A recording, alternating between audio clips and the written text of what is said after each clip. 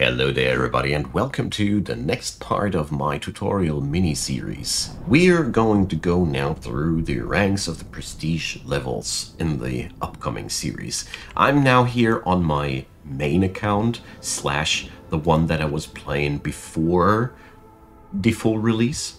And as you can see here, we have already a lot of things unlocked. Of course, there's still a lot to be still unlocked, but this account has pretty many upgrades that we're going to need for, well, way less than what we're doing next, and that's Prestige 6. I just wanted to showcase here real quick that we already have the starting abilities of the races. This is, seriously, try to unlock them from all of the races. This is so powerful, and this is just the only heads up thing that I want to do before we get started with the actual run. The starting abilities are, in my personal opinion, the most powerful little things that you can unlock after you have unlocked the baseline of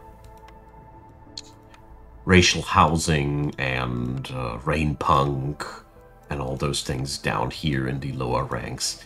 The racial abilities are directly after the racial housing in my book. The most powerful things that will help you to get more consistent on your victories. That being said, we are going to go down here to the levitating monument thing. This is really only a beneficial thing, and we're going to just ignore these things. This is a tutorial about Prestige. So, we are going for Prestige 6, because this is, in my personal experience, one of the biggest hurdles along of the prestige ladder, as this is the point where it starts to hurt. This is the point where the buildings cost more, and this is where the game becomes substantially harder, because really, you will feel that. If you are used to the old costs, you will feel it so much. Anyways, we're playing Royal Woodlands here, so the baseline difficulty of that map ain't that hard. I'm going to go through the modificators below here once we are on the map. So I just wanted to give the thought process behind why I go for P6. The next series, by the way, after that will be Prestige 10, and after that Prestige 15, and as you see there, well, I still have to do that myself. I just haven't found the time for that yet. Alright, Prestige 6 is where we're gonna go, and here we have two caravans where I feel like I definitely will pick up Caravan 2, as beavers and foxes are excellent. They can do so much heavy lifting, and yeah, well, this is a larger caravan though. Well, we're going to go for that one. This would be pretty good if it wouldn't have the chance of locking myself out of beavers permanently. And in a world where stuff is so darn costly, building cost-wise beavers, when you can have them, not taking them, well, the caravan must be really bad for doing this. All right. We are going to go here in our starting things, of course, for the usual villagers, but here I have a lot of embarkation points extra that I can go for. So, well, we are going to go for stone, as this is really useful for clearing out dangerous glade events early, and we still have 3 points left. So I'm gonna go for, well, bricks or fabric. We're going to go for fabric, as this stuff is also quite hard to come by in this biome. It would be also quite, well, let's go for the small farm blueprint instead. We don't know if we get humans yet, but we got the Royal Woodlands biome, and yeah, this is a powerful start as well. And we take some extra wood right from the get-go, so we have it easier to start out our base. I dropped the food, even if it would be quite nice to have some extra food. This caravan is a little bit low on food, but, well, we should be fine. Mark my words, when the people starve. But, usually, it is okay. Okay, so we got here, first off, wet soil. 50% more building cost. Hurts. A ton. And then some. After that, we got higher standards. People will leave 100% faster if they have low resolve. That means this red bar around their portrait fills faster, so they will say sayonara quicker. Expensive lottery. We can now not reroll blueprints as cheap anymore. 10 amber, the least. This is also making it harder to get exactly what you want out of the draft, but it is okay. Blight Swarm. This is very important. Every third clearance, 5 Blight Rot Cysts will appear. That means up until clearance year 3, we need to have Blight Fighter station going, unless we want to have a risk of people dying. Very important to mark that. Crumbling Seal. Storm season lasts 100% longer. You will really feel that. It's quite annoying. And Prestige 1, we need 4 more reputation. That is standard prestige level. Okay, this is what we are working with, and this is what we're going to beat in the upcoming scenario. Let's check out what we got here. So we gain Cornerstone rerolls if we gain reputation during Drizzle. Excellent one. This is really good. As Cornerstones are often victory mechanisms, this is already a really, really lucky drop, which we might be, which might yield us an easy victory even. Quaking Bog, we have slower gathering speed in Storm, doesn't hurt us too much. We got resolve penalty for non-housed people, extremely dangerous, as this is stacking up alongside of the Storm season. This is a scenario where we totally should consider building housing in advance to have the capability to pick up villagers during the storm, because this can really hurt a lot. Then we got Insatiable Hunger. We have a chance of consuming twice the food. Hurts some, but usually you can counter that. And we have less productive people if they don't have services. Well, okay. It's not the worst set of storm things that could happen to us. Alright, let's take a look on the neighborhood. Dangerous Glade here, here, and there. They're all pretty far behind deeper walls. And here we got a geyser location revealed. That is due to the racial skill of the foxes. We got more trade offers due to the beavers.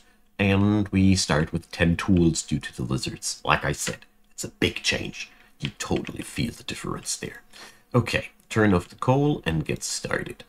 We will build ourselves a couple of shelters here to start with. Nothing changes on that end. Shelters are now more costly, but we will still use them at the beginning, as racial housing is just not affordable at all, period. So, well, we could go into this direction or that direction, and I'm voting for that one as it closes into a second Dangerous Glade, which is logistically efficient as it gives us the chance to grow towards another Dangerous Glade faster. We will eventually open up all 3 of them, I think, but, well, one thing at a time. Alright, as you see there, our wood deposit that we began with is already melting away. But I mean, that is exactly the reason why I started with the extra wood in the starting caravan, as this really does help out a lot. We will also dump the lizard into the ancient hearth. The fox hearthkeeper was is also a really interesting one for the later stages of the game, as this, once you have a lot of glades discovered, helps a lot to lower the hostility. Can be a saving grace and in certain scenarios. It's worth knowing about this. Right, so we're going to cleave our way directly into the Heart of Darkness, no, the Dangerous Glade, because I want that territory, and I want to know what we're facing on that glade as fast as possible. It's always good to know that.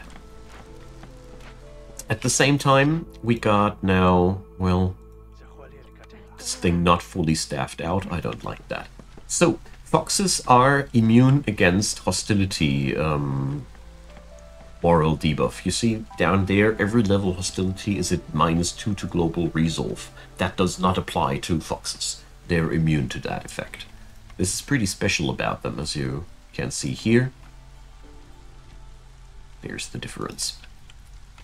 Apart from that, they make excellent Glade event solvers, and I really like these guys. So let's see what we can go for here. Travel rations, biscuit diet, lost in the wilds, metallurgic proficiency. None of these is really a good pick to begin with.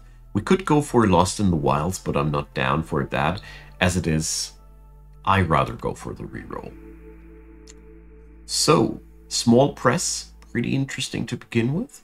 Value added tax, guild catalog, well, that can be sometimes so crappy. Blood price contract. Okay, this is situational but very good, but we are not in the situation where we can expect to lose people anytime soon, so I don't think this is a good choice, and I don't plan to play this playstyle, so it's not a good choice either. The small press, well, that is a really tempting little thing. So we're going to stop the game right here and take a look at our first draft. We have some building that produces flour. That's already a given. Therefore, we can surely ogle into that direction. In the early draft here, I see the Forester's Hut as something very desirable. I think we're going to pick that one up. But that doesn't help me in the question what we're going to pick here. But I think I'll be going for the small press. As a side production of oil while we're making flour is just nice. This is free fuel, and all of the other things here, well, Guild Catalog can really let you down, and it only is good if you buy something. Blood price contract is situational. Value added tax, we don't even know if we're producing packs of trade goods yet. So, and flour is just making your city survive. Therefore, we're staying on course here. I don't know what to draft here, in all honesty. The greenhouse is also really good, as this thing is able to provide things regardless of the season. This is very powerful. It requires drizzle water, but you see that we got here a sly fox that gives us away the position of that. So I think the greenhouse might be here actually the smartest draft of them all, as we usually would suffer from the lack of intel where we can find that. But this is not a problem right now. So we're going to open up the Dangerous Glade here, and then we're going to open up that small one to make sure that this is that the icon is not trolling me. It's been a while since I've been playing with that. Oh, we have our first timed order, but hell no. So Dangerous Glade event completions. We would gain Wildfire Essence, very appealing. But here we would gain the same amount of Wildfire Essence. Yeah, and some food. But I'll be taking this one because 2 Dangerous Glade events will be surely done in some part of the game. So I want to start bringing up these decorations and these collector camps before something else will cloud my mind once more by distracting me from what I want to do here. So, that's the resource we got on the starting blade. That is lousy. It's just some fabric. Yeah, good thing that I picked fabric as my starting benefit. You never know. But, whatever. So we got that. Let's keep opening packs. We got this one. Well, that's fancy. But, 15 minutes is a tall order, considering that we haven't even opened yet a single one of these glades. I don't want to do this to myself. I don't like the timed orders in general. I am a very conservative player on that end, in all honesty. So rain engine installation versus the usage of any rainwater. As we are already planning towards the greenhouse, I think this is where we're going to head towards to. And here, copper ingots versus hydraulics. That is producing and delivering pipes versus delivering copper bars for better pipe production. Well, I do like the parts on that end, because I haven't already told you, but parts, yeah, these are also needed 50% more, and that is what you really really feel at Prestige 6 and henceforth. Okay, so we're getting those things here together. Camps are being built, decorations are being built, and we even have wood available that we can work with. That is thanks to our beaver friends. Without them, that won't happen. Well, we're almost at the point where we could pick up the resolve by a notch with the... Oh, we can in a second. Alright.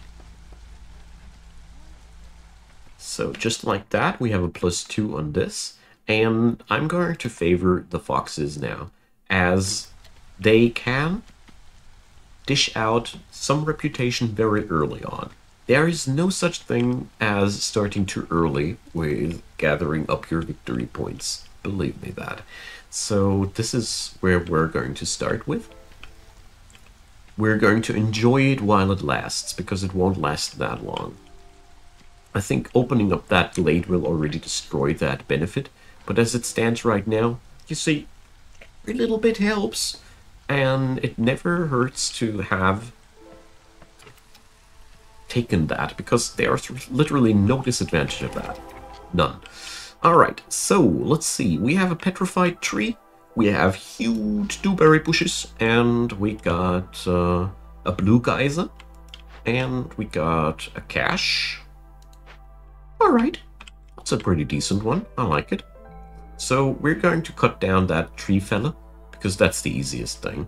We will have less housing during that, so shucks for the happiness of the foxes, because that will be the point where that ends. We cannot heal that thing because the resources for that would be really hard to gather up, and the fuel we gain out of that is very desirable.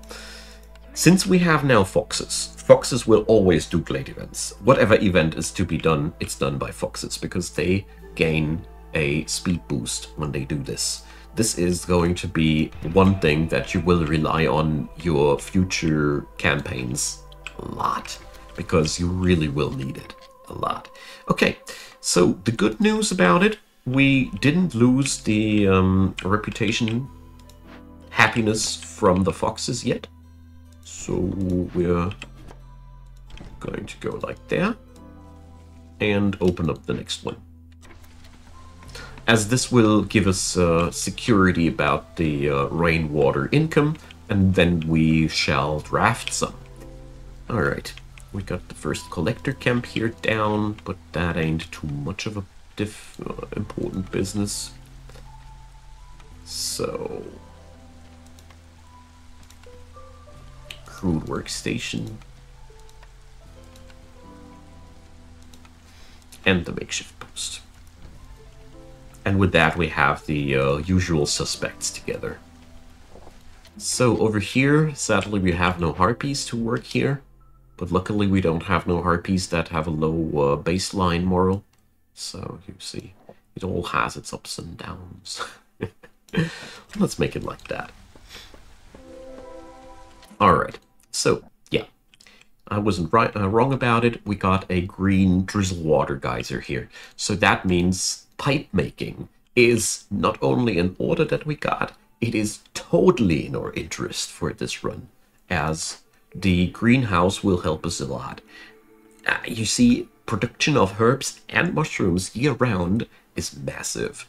This is just very good. And I just realized that I was talking nonsense. I wasn't taking the fabric starting thing. I took the farm blueprint, so we're safe on that end too. Alright, so we won't be picking up the plantation as we have the greenhouse. And the farm. We don't need more blueprints in that end. The weaver is just the next thing that... I will draft that without further thinking. We got a workshop now versus the other ones. At this point, I won't be going for the workshop. The workshop is a pretty decent one, a jack of all trades. It makes it very compact in drafting, but right now we already got a building for fabric. and therefore we can be using the brickyard here much better because we're just going to find another building that can make planks. Maybe we can make somewhere tools and planks together. These happen to combine themselves in one workshop quite often. All right, let's go for the brickyard. I think this is a pretty excellent first draft. I'm quite happy about that. All right, so next up, we need to open those things, and let's see. For the geyser pump, we will require quite a lot of planks, so that is sadly the only material that we cannot produce efficiently yet. Well, it all has its downsides, doesn't it? But, well, we are not going to go for the greenhouse as our first one. I think we're going to go for the small farm as the first one, because the necessary effort to get some produce out of all that here is way less. So we're going to look for the next patch of fertile soil, prepare the geyser pump, and prepare enough planks for that especially, and take the smaller yields first. I think this is the wiser choice right now. Okay, so here goes one worker in this area, and let's see what we'll require for the other workshops. The brickyard requires merely planks, so does the weaver. So in this scenario, we actually turn off all of the other products, as we really do only need to produce planks to free us out of this current situation. So that's all what this fella will do here. And there's one brave soul left crafting things, building things. So the only thing that my colony currently does lack is an income of food. Which sucks, but well, we have to deal with that as soon as the tree is chopped, I guess. But that shouldn't take that much longer. So half of that season will be spent with chopping the tree, and then we got the workers back during the storm season, supposedly, but that means we are now running without any food. I don't like that, but I cannot change it. It is just what it is. As the construction of the farm, we are going to prioritize that now. I held down left shift while I was on the farm field to apply that on every one of the farm fields. This is very important. I want to have that done during the during this year, so we can fertilize that during the storm season. Ideally, this is done during the clearance season. So I think after that is built, the last fox shall go gathering some fruits for the city. Because that is, at that point, just necessary. We're bleeding food. That is really, really making me feel very, very uncomfortable. As the trees here yield sometimes a scrap of food, but that is seriously right now the only source of income, and that gives me a uneasy feeling about the future of the city. You must know foxes starve faster than anybody else, so yeah. Very important to keep an eye out on that, but we are already on a pretty decent start as the farm can crank out vegetables just like that. I'm disabling grain for the time being, as we don't have any building right now that can process grain, so I'll rather take the direct income of food over the other source. I just realized that we have a small trapper's camp opportunity here. Very good for the lizard, but we only have one lizard, and that one's vibing in the shrine, and I'll let it vibe there henceforth, because I think that's just the way to go. So, well, yeah, the roads will be built during storm. That's how we're going to go for it. And I even have a better idea. We're even going to unemploy that one fox there, because our wood income is really high enough. I will keep the 5 beaver people running though, as I know that we will require tremendous amounts of lumber for this campaign. So I'm holding down left control here again to make sure we're not accidentally cutting into any neighboring glades, and we're freeing up this area here for construction and for the further exploration. Okay. Decent enough. The only thing that bothers me is that we don't have enough food right now. That is really making me rather uneasy. But what can we do? There's always something. So, Petrified Tree event is giving out valuable fuel types. Right now, I'm disabling all of these. I'm saving them all up. As long as we can last by just burning wood, I will. As these fuels, sea marrow, oil, coal, can be all used for dangerous glade event resolution, so yeah, I'll be rather keeping that. And tell you what, I just made up my mind. We are going to beeline towards this here yet again.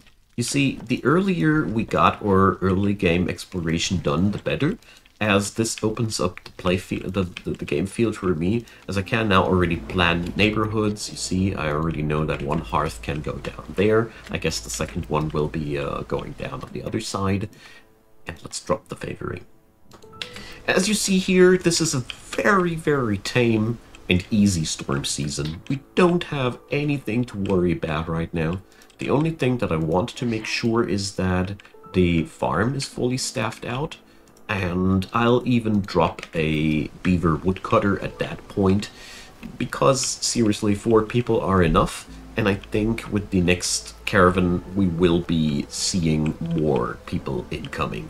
I really hope that we're going to get some flower production building going for us quite soon. That's all, by the way, also a good reason to force your way towards these glades as soon as you can. So, I want to make myself the weaver, as we have a decent patch of harvesters camp material things. You get what I want to say. We have an easy time making fabric, and we should start collecting that stuff as soon as we can. We're going to be seeing the first wave of immigrants soon, and that'll give the colony a nice speed up. Speaking about speed up, we can dare to speed up. So right now, the farms are being fertilized, giving us a decent chance of extra yield here, and next year, at least we will pluck some vegetables out of the ground. It's not the most efficient way of gaining food, neither is this, but yeah, we're slowly getting there. This will yield us enough income to scrape by, I hope. Maybe some of the new immigrants will be able to get us some food, but nope. Not that easy. Ah, shucks. Well, we're going to pick up that package here, as I really feel like these guys are just where I want to go. And yeah, we're going to build another house here. Racial housing is currently a little bit too costly for me, but I want to go for that as soon as it is possible for us. As racial housing is really, really powerful. It's one of the most solid foundations you can take for your gameplay. Alright, we got 3 workers left. I just realized that we should totally get ourselves at least 1 woodcutter going. And with the extra hands available, first off, food income. Second off, raw material income.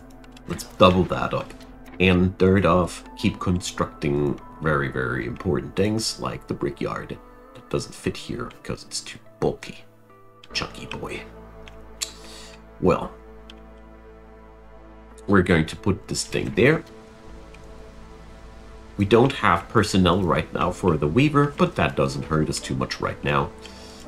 Neither do we have enough planks for the brickyard, but I'm just placing them down so we have the foundations done. Alright, so this dropped the resolve down because of the hostility gain. We're going to cut back on the woodcutters, pun intended, and check out the thing here. So we have a destroyed caravan. That's one event that we can resolve during the next drizzle season. We could send them to the Citadel, but yeah, no. We are surely far away from having that kind of capabilities. So there are easy to pick resources here, which is a bliss. We have lots of fabric production. This map boasts tons of fabric production. And we can set up a second farm. I think we're going to set up 2 farms. And after that, we're going to hope for more fertile soil somewhere else for the greenhouse. I think that's better. I really want to set up the other important basics first. before we start building greenhouses and rainwater demanding industries. With the heightened building costs, this is something that I totally need to stay aware of, as we will, yeah. Let's see. Alright, it should be okay. So we could also go for the for the greenhouse over there already first. It would be more effective too, but the problem is that the total amount of planks that this requires will take a dirty darn long time until it is done, and it'll put much less pressure on the colony to just set up one farm here, another farm here, and reap the rewards in the upcoming year. So yeah, this is one of the decisions where I feel like I would love to take the greedy decision, so to speak, but I won't, as this is not feeling like the right choice to me. Alright, thus ends year 1. I think we had a really good year 1. Let's take a look into the cornerstone availability. No quality control. Take wood production, and after each storm, all stored wood is removed and we gain 50 insects in return. Well, that is something as you can work with. Calming the forest is excellent, as is Woodcutter's Prayer. So Woodcutter's Prayer, though, is currently not an option for me, as I have right now stored a lot of fuels that I want to keep, and we're playing Royal Woodlands, so extra wood production is not that darn necessary here. No, we're going to go for Calming the Forest, making empathy decisions really tasty. I mean, this is again something, one of these, well, you never know if situations, but judging from my experience, this does happen often enough to make it worthwhile to take that option into account. So we are putting the foxes on that destroyed caravan, send it to loot, and that's where I do the outro. So thanks for watching, you all. I'm really appreciating having you, and I hope you are having a good time here. So drop me your comments down below. This will be an exciting run, as this will be much harder than the previous challenges that we've been in, and I'm very much looking forward to make this hopefully a win. So a thumbs up on this video would be appreciated, as would be a subscription. Feel free to check out the description box down there. There's lots of links. There's Discord, my Twitch, where I stream on the weekends and Fridays and Sundays in the evening hours of the Middle European time zone. I also have a YouTube channel membership system running, allowing you to preview all the things that I have already scheduled, and I pre-upload quite a lot. So if you want to binge and want to show some appreciation, I'm really down for that. But don't you worry, all of these things will be released alongside of the time. I don't do any paywalled content. This is not how I work.